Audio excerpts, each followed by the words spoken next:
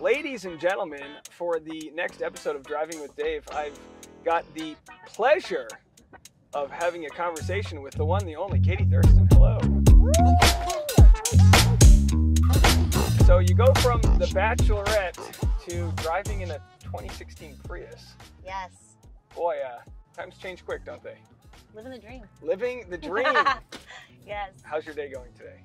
Good, because we're going to a magic show tonight. We're going to a magic show. Yes. And magic is only good if it's done very well. Yeah. Otherwise, bad magic is not good. And we're about to see the best magic in the world, I think. I've never been. You thought You've never been? Yeah, you thought Oh I'd my gosh. I've never been. Are you so. serious? Yeah. This is, so we're going to like the only place in the world that does this. No cameras, no proof we'll be in there. Very exclusive. It's like Vegas, but better, because really what happens there does stay there. Yes, it's going to be amazing. Now, this is a casual conversation. I don't like to put you on the spot. Oh, why does that make me nervous suddenly? You're like, For my first question, can you name 4 countries in South America? Why did you do that to me? No, I'm kidding. You don't have to do that. No. No, can I We're tell off you? to a great start. Fridays, since like my childhood, there's one thing I like to do, and that's get Diet Cokes. I do love Diet Coke. I don't know if it's that, by the way, I don't know if the camera can see this. Oh. You're literally a, what's the thing called? Disco ball? You're a disco ball. I know, it was actually kind Shimmery. of distracting when I was driving. Yeah, that's great. Good lighting here. Yeah. And again, don't take any, like this isn't a dig at you. I just feel like you're the type of person I can bring to a 7-Eleven. Oh yeah. And like that, and you'll be okay with that. Yeah. That's a compliment. That's That's a compliment. Yeah, because Tasha, she wants like, you know, the most expensive Starbucks, order, and I'm sure you've probably got an expensive order yourself. But an extra large 7-Eleven costs $1, and that'll get you through the night. Like my mouth is like watering now. I wasn't craving a Diet Coke, but you said the word, triggered. It's just, I'm just like simple like that. Yeah. Just something about a Friday payday and a soda and a cold, not a plastic bottle, just in the thing about the abundance of a large soda, Yeah. Just knowing that you've got the whole night ahead of you. I keep it simple. So, how's life? Great. Post Bachelorette. Really good. I'm doing comedy. You don't say. I'm in the dating scene now. You're doing comedy. You're in the dating scene. You're going on dates with rock stars and quasi-famous people. I do a mix. I'm on Hinge now.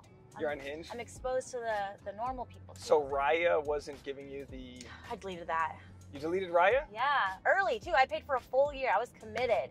And I was like, this app is so shallow. Have you ever seen what it looks like? No. It's like the most entry-level dating app. It's just like, here's some pictures, here's a bio that no one fills out, throw in a song, and that's all you pretty much get. You just want to like recognize who the person is. Yeah.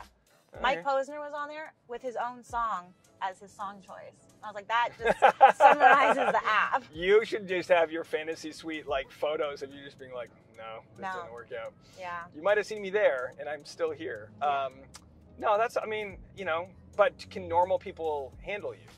You know what I mean? Yeah. Do they get weird? That is the challenge I'm running into. I'm very open to anybody, but the tough part is like my lifestyle is so different than someone who's working 9 to 5. So it does become like a struggle on like how do our lives mesh together. And even on Hinge, I don't mention anything about the show, but I do say there's a picture of me doing stand-up, my first name, which I've now changed, in San Diego. And you just Google Katie San Diego comedy, boom, they now know I'm a Bachelorette.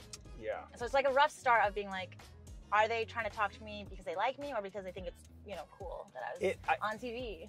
To be fair, for like a single guy to be like, hey, I just hooked up with a Bachelorette is kind of, I hate to say street cred, but that's, I know. When you're just dating random people and then you have that sort of, Yep. There's only 22 of you guys in the world? Something like that? 23? You want to include, Tasha and Claire's season? I think 21, including... You guys did the bonus our latest season? Either way, it's a small crowd. I'm going to do a lap before we go into 7-Eleven here because I'm not quite ready for I wanted to split it up a little bit better. But I'm taking the turns very slowly. One of these suction cups could fall. This is a lot of technology in this car happening right now. I see that. And as long as one of the 3 cameras works, we're going to be good. So you kind of have to lead with the fact that like this was part of your life. And I wanted to ask you this: do you have any bitterness post Bachelor life? Like to who? So bitterness, is feeling, like you were unfairly treated in a situation. Do you feel like you got a bad rap being a person who wants people to do well and bring love and joy into the world? Do you feel like... Yeah, there was a period of time for sure I was bitter, mostly to the people closest to me during that time of filming, like producers, the show, as a blanket statement. But I've really actually come to peace and closure. Recently, I actually reached out to my main producer, and we've even like rekindled that friendship. And I don't know, when you heal yourself, you find peace within. Like I don't need them to like me anymore. I don't need to forgive them. I can just like move on my own, if that makes sense. It does, but how do you cope with knowing their job is not always to protect you, and if you maybe feel like they chose violence over your serenity, when it comes to your season? I mean, that's the tough part, It's like I didn't want Chris Harrison to be the host, and I don't know how people behind the scenes felt about that. And I do feel like I was in some ways treated poorly because of that, because he'd been on the show forever, and it was just like at COVID times, and everyone was just like stuck in this bubble filming and working, and I don't know, it didn't feel like the exciting experience that I would have expected. But I don't know how many people really have an exciting experience. It's a tough thing. It always seems like people just kind of survive it. Survival is really the biggest thing. Yeah. And we had Susie on last week, and she talked about how, and she wasn't even a lead, but she just knows it's an unwinnable position because audiences fall in love with specific characters, and you're going to be letting some people down, or they'll be letting you down. And yeah.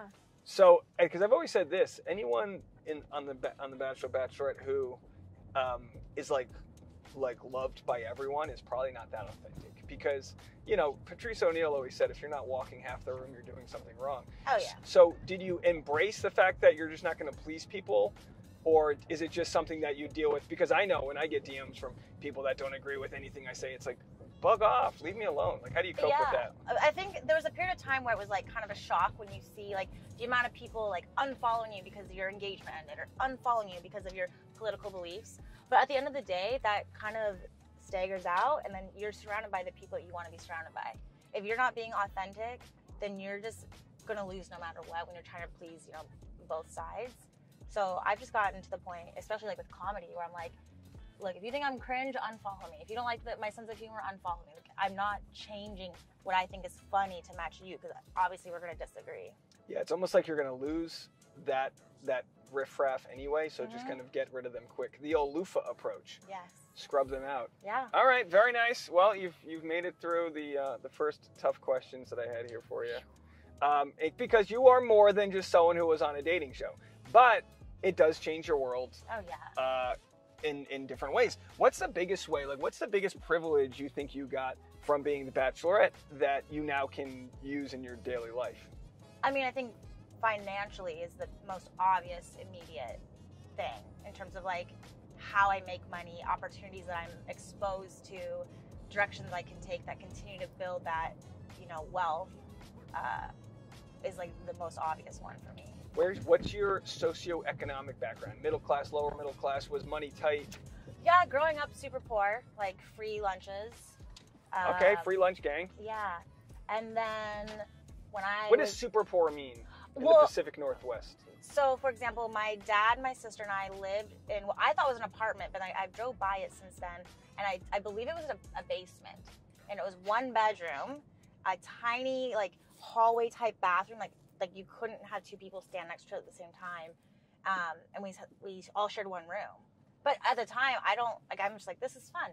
We're in bunk beds with my sister, my dad's there. Yeah, you know what you know. Yeah, and like we don't need anything else, But then you get older and you drive by that place that looked like this big apartment to you, but then you're like, wait, that's definitely a basement that we lived in. So you lived in a basement. That's very metaphorical. You started in a basement, now you're here.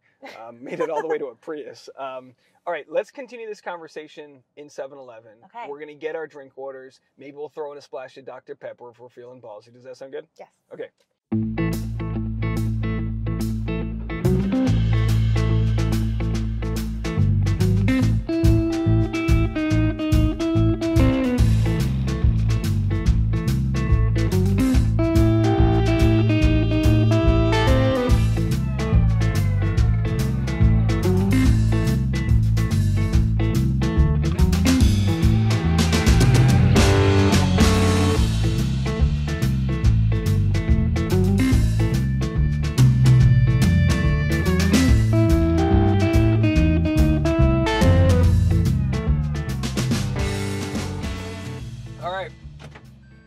continue the party.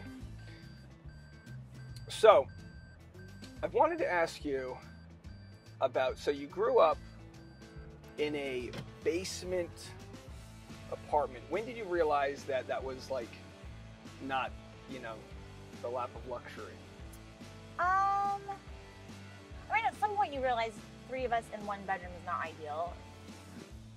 But like, even like my sister and I always shared a room, which I think is pretty normal. So was your sister and your dad, were your parents together? No, they've been divorced since I was a baby. Okay. Yeah. And I wanted to ask you about this because I feel like I have a connection with people that have dad things.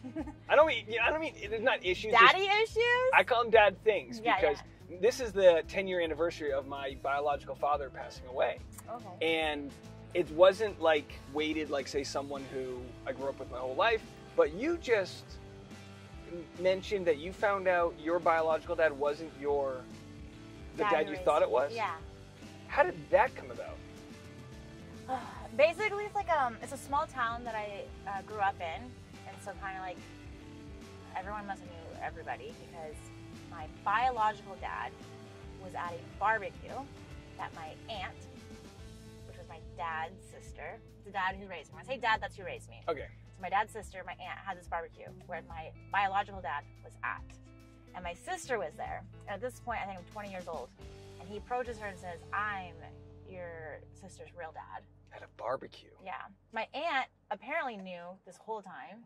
What? And no one wants to be the bearer of bad news, especially to like her brother. So your aunt knew, but your dad didn't know? Correct.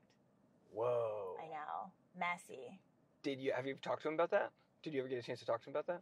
My biological dad? Or my dad who raised me? Yeah, your dad who raised Yes, you. we found out together officially when the test came, because we did a DNA test to confirm it. Wow. So we had to find out together, which was unfortunate because he ended up passing away like a year later. And so part of me is like, I wish he just never had to know that.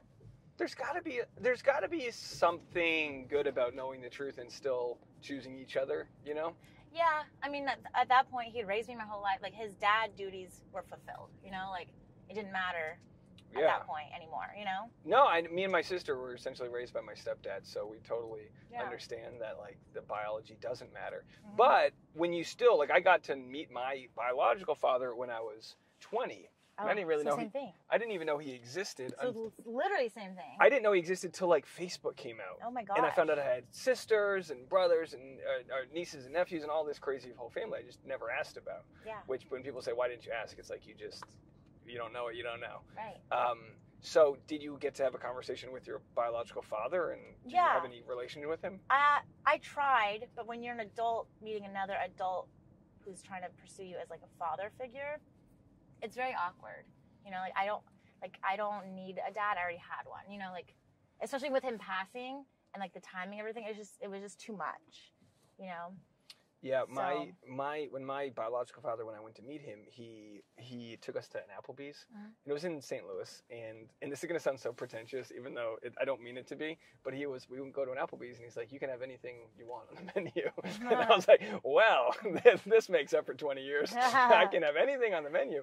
But I understood it was like his little effort to connect with me, even though like he wasn't there my whole life. Yeah. But your biological father was in the same town. Oh, there's a dog running across the street. These dogs are bold. Are these just wild dogs? Yeah. Really? Yeah, there's a lot of dogs around here that people don't put on the leash. Wait. Yeah.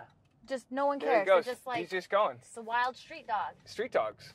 If I lived here, I would be catching every single one of them, and that would be my full-time job. Yeah, you would just have all the strays. Wow. You'd be that person. Sorry, didn't mean to. No. This is not normal. This is not normal. Like, no one cares? I care. We cared the first week, and then you see enough dogs running around.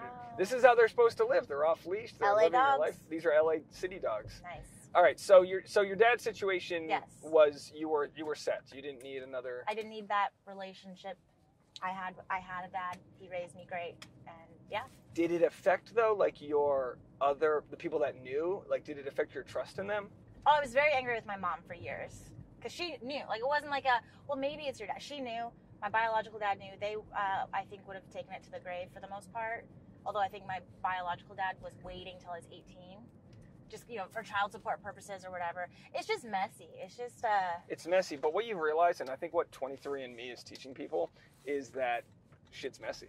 Yeah. Like nothing was, people used to be able to keep secrets, Oh, yeah. generationally, family secrets that they no longer can. Oh, yeah. My buddy found out his dad wasn't who he thought he was, and you look at the photos and it makes perfect sense. The guy Totally. who is his dad that wasn't.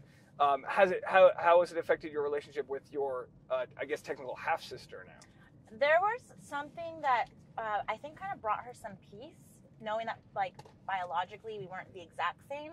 Because when we're a year apart, so there's always, like, competing and who's the smarter one, who's the more athletic one, the more popular. Like, you can't, like, you're always being compared. So who is the smarter one? Well, Are you the more athletic one? she dropped out of high school, so, like, we just had very different paths. Gotcha. She kind of had a rough early adulthood that she's now recovered from. But for her, I think it brought her some kind of, like, closure of, like, well, yeah, we're different because we had different dads. Yeah. So I think it made her feel better about kind of the stuff that she had gone through. Interesting. Yeah. No, that's very interesting because I've got my younger brothers are my half siblings, and we're just slightly different. I always said my mom was just remarrying until she could, like, perfect the system. Like, she realized that having an adult stand-up comedian son wasn't the final genetic code that she was looking for. All right, so cruising right along here. I have a game I call Blur That Boy, and then I go, Blur That Boy. Blur. So I'm going to blur out your answer. Okay, I'm going to blur it out. You have my word. I'm going to put a little thing over. No one's going to know what you said. So if you want to answer, you can just say pass. It doesn't matter. Okay, but my answer will be beep. Bleeped. Fully bleeped. No one can read my lips? No one. The lips will be blurred, and you'll be fully bleeped. Okay. Which contestant, male from your season, would you have wanted to and I said that like that because I'm going to blur out my... people can just totally figure out what I'm saying. Which male contestant did you regret not taking to the fantasy suite? First of all, I didn't have a choice who went to the fantasy suite. There was, like, one guy left. But were there any guys from, like, early weeks that you're like, damn, I'd bang, but not, I know it wouldn't be anything else? I really thought I was going to sleep with... Okay. I did. I was excited for that one. And then when the show was over, was that still a possible option when you got single? There was a moment of time where there was like a what if, but I think, but yeah. Anyone from any other seasons have slid into your DMs? You can just say, like I said, I'm gonna blur it out, so you can just. I did get asked out on a date. Oh. Mm-hmm. Okay. Yeah. And your response? I would have to really like him to make that worth it because the chaos that would come from one date with that man. He's hot. Oh, he's attractive. That would, for sure. You would. But that would be a. Bachelor Nation would catch on fire. How did he ask you on a date? Like what was his mood? Line? It was, without going into too much detail because it could tell. I'll blur out your detail. Well, like at a event, we'll call it. Did he make physical contact? Like a kiss? No, like, hey, how are you? Touch the knee. We were all like hanging out and just really meshing very well. Like I think he's a great guy. But isn't that crazy that you have to consider that that you would be one of the more hated people? It would not be worth it, is the thing. Like this, he would have to be like, I want to marry him in order for me to go on a date. Otherwise, I'm like, you are not worth the mental struggle of what the public would say about that. Yeah, that would be wild. Mm-hmm. That would be wild. Yeah. How many people in Bachelor Nation do you have blocked on your phone? Ooh, I really do think, Nick is the only one actually blocked. And you don't have to blur that one out either. I wasn't gonna. We spoke about bitterness earlier. Do you have any bitterness that people like me can make money discussing people like you? Be honest. You can tell me if it pisses you off. I don't. Like, that's the thing. I never understood why people can be bitter about how others are making money. Influencers, recappers, YouTubers, creators. It's like, if you are bitter, then do it yourself. And if you can't, then, like, there's a reason, Like, use your talent. And your talent is like, you're really good at technology and people, and you're funny, and your charisma. And Keep going. He's everything, guys. He's charming and attractive. All right, shut up. That's too much. I still feel, come on, you can be honest. Does it not annoy you that you did 12 weeks of mess, or 12 days of mess, and I was just like... No, I mean, the only time I actually got annoyed, and he knows this, is my friend Andrew Rivers. You don't have to leave his name out either. Oh, we love Andrew. I love him. He's great. I did a few shows with him. But there was a moment of time where it was just like constant like tagging and material. You know, I think his like special, he's holding a rose in his mouth, and I'm just like, bro, I think I literally snapped on him. But that was the only time. Other than that, it's just part of business, you know? Yeah, it sure is. Speaking of business, when I found out you had checked out my channel. Is that another random dog? Maybe it's the same one. Should we grab it? No, don't grab it. Look, he's literally just let it live. He's enjoying life. Some of these dogs have little dog-like families. They all run around together. Stressing me out. Yeah, come back and bring some kibble and bits, and you know they'll love you. I mean, if you're watching this and this is normal for LA, please DM me and give me closure. We are in East Los Angeles. I will think about this dog. It is normal in East Los Angeles. I'll think about this dog for the next year. Well, come back and say hi to them. They're scrappy little guys. Sorry, I keep getting I can't see any more like stray dogs. So I felt very prideful when I found out you kind of had consumed my content. Yes. But then when I found out you liked Game of Roses and Just Amber, I got to tell you, it means nothing to me anymore. I really felt. Here's the thing, though. So the way I discovered your channel, I don't know if I think I told you this. Maybe it was we were all locked up to get ready to film Women Tell All in the hotels, no phones, and we had access to YouTube. Luckily, it was a smart TV. And so I wanted to kind of like get in the right mindset and kind of remember everything that had happened and watch things. And so I came across your channel and Chatty Broads at the time, and was like, oh, this is pretty enjoyable. This is you guys do a good job, and Game of Roses is the same way, being just kind of like neutral in a way, or like giving everyone the benefit of the doubt.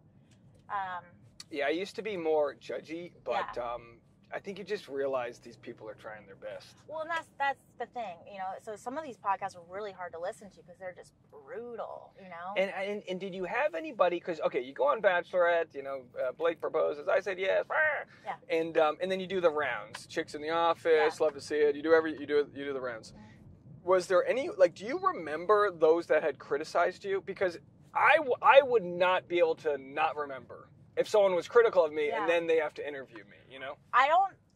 You can't keep up with all the media at that point. Like, I remember even having so many emails coming in that I just never even opened. There's just so much happening. If someone criticized me, there was a pretty good chance I had no idea. You know, okay. Like Chicks in the Office, for example. So like right off the press tour, there's too much going on, and you're doing the live show, and then you're flying across the country. Yeah. Did you do Good Morning America? I'm sorry. Did you do Kelly and Ryan and Kelly? Ryan and Kelly. Yeah, it was all Zoom though, because it was still kind of like oh, COVID. That's right. Yeah. Of course. Yep. Do you feel like you got ripped off then? That you didn't get the full press experience, the full red carpet? I mean, yeah, the whole experience isn't like what a traditional season would have looked like, you know, in terms of travel, all the PR that's in person. Even like after my season was over, I hardly got to enjoy like being that Bachelorette, because then Michelle was the next Bachelorette. And then even her, the next thing you know, it's Rachel and Gabby, you know? So it was just like, it was very like a quick moment in time of getting to be the Bachelorette. Most people get to enjoy that attention for like a year. I was one of 4 in like a year, you know? And so that kind of sucks, in my opinion. I mean, it is something. They churn through you fast. Yeah. How surprised were you to find out you were in the running to be the Bachelorette? Just because you were traditionally not a finalist on that same season. I was convinced they were going to offer Paradise, and I was going to easily say no to it and move on with my life. So why did you say yes to Paradise this time around? What? I didn't say yes to Paradise. All right, well, we're just trying. Just trying to trick me. Now, you've said before that you would never do Paradise, yeah. But have you changed your never to a most likely not? I swear to God, that's another dog. That's the same dog. I feel like I have to take this dog. He doesn't want you. You have white savior complex. These dogs don't want you. Look at him. He's hanging out in the grass. He's pissing around. Hi. Does he have a collar? Hi. No, he doesn't have a collar. What if he? No, we've seen that dog around. He's a good dog. Let him be. Look at. Yeah, he knows how to cross the street. Bye. I hate this. I hate this so much. This dog is falling. It's a sign. This dog. Okay, I'm sorry. I'll give you this credit. When my dog got sick, I think it was 2 summers ago when we kind of first met, or before we had met, you were the first person to ask how he was doing. And I know I've told you that before, but yeah. when you talk about like logging people into the good book, that's like a lifer for Tasha and I. Aww. The fact that you're like a good animal person and care about simple things like that. Sorry, the dog keeps distracting me. No worries. Paradise, I would not do it. Maybe if they paid me maybe $25,000. I don't think they would. Total or per week? No, total. I mean, it's a really short show. I'm being a little reasonable. They've paid people. Becca Kufrin probably got a pretty penny to go on. You think? I mean, I think so. Yeah. I do think someone told me the number. If I told you this, if I told you that you could potentially meet the love of your life on Paradise, would you go back to it? Because Becca did. I mean, they're having a boy. I know that is true. She is like a pretty big success story, huh? You got a better chance on Paradise. For what, love? You do. You have versus real life. I'll tell you what. No, versus the Bachelorette. Oh, but I do you've agree. got on Bachelor in Paradise. There are multiple options. People have to double down. It's not all or nothing. So it gives you a little bit more of a chance to canoodle with a few others, and you can feel out of, I'm jealous. That means I must like this person. Here's the thing, though. Look at Blake Horstmann. He went to a Netflix reality show, and he met the love of his life. So I don't think the Bachelor franchise is for me anymore. Reality TV, I think that is another discussion. Okay, so would do reality TV. Yes. Maybe All-Star Shore season 2. I heard that there is a Netflix show coming out that's going to be dating with mix of reality TV. What if we did a dating show that involved picking up stray animals on the streets? I'm in. Would that be? I would love that. I'll be the host, and Yes. and there'll be you, and you guys can see if the guy's willing to scrub one of these dirty dogs down. See, I don't think I could do a date.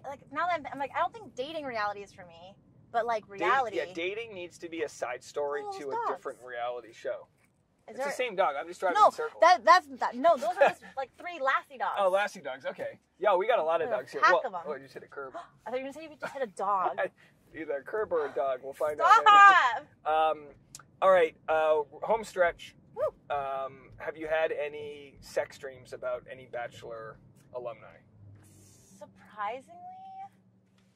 Be honest here. No, I'm... The fact that you're not a quick no? Well, because I had a sex dream about a girl, and I think she was Bachelor, but I don't remember which girl it was. But no guys. Serene. No, but she's gorgeous. No, I don't remember who it was. You had a sex dream about a lady from The Bachelor. Yeah, it was a long time ago, but I remember being interesting choice. Someone you knew, or someone you had seen on TV before you were on the show? I feel like I don't know her personally. Okay. Yeah. I can work with that. I feel like I would remember quicker if I knew her. I'd be like, oh my god, yeah, it was my friend or whoever. So you thought you were in the running for Bachelor in Paradise. Yeah. I mean, that would be Bachelor. obvious. Bachelorette is a gigantic... Because, people are lucky enough to get on Bachelor in Paradise. There's a lot of people that want to get on that show that don't get on. They only have so many people that can be on, especially with your year where there was extra seasons. Mm-hmm. So what's the conversation when you find out, oh my gosh, I might actually be the Bachelorette? Are you doing the math on that and going, they've never done this before? I kind of thought, I didn't take it seriously because you don't really know until it's official, up to even the moment where I was at a hotel. I was I don't know. Anything can change last minute. Did you find out any reason why they took you? And I don't mean any offense to that question. I don't know. I thought for sure Bree would have a great chance. There's got to be something there, and I'm sure the people closest to her know more than obviously I would. But she would have been a great one. And then at what point? How soon before you go into filming do you know it? Is it until you sign that contract? You don't know? I filmed my promo before signing my contract. Yeah. So which I thought was a risky move. If I wanted to, I think I could have just been nah, I'm not gonna do it. And they just spent all this money on, filming the promo. Well, we know Kayla had filmed a promo for Bachelorette and then didn't get it. So yeah. I wonder if they just do a few people to make sure in case you fall in love that they're all their eggs aren't in one basket. Yeah. Interesting. Well, you made it, and you've gone from the prestigious world of The Bachelor to the 2016 Prius, but I appreciate you. Do you have any words of wisdom you want to share with my audience before we cut you loose? I wish I was more prepared for that, because I feel like I can always give good advice, but not on the spot. What did you learn from the show that's something you would pass down to, like, the next lead? How do I word this? Don't. No, I mean, I think as real and genuine that you want it all to be, you do have to lean into the process, as they like to say, which I feel like is the sugar-coated way of saying you don't have as much control as you want to have. And you just gotta accept that. And I think had I embraced that idea a little more and maybe just focused on like one guy, I think it could have been a whole different experience. Oh, so is there any regret then? Not regret, because like I do believe everything happens for a reason, but if I could redo it, I feel like I would focus on one guy. And I'll blur it out, but who would that have been? Oh, you don't have to blur it out. I think it still would have been Blake.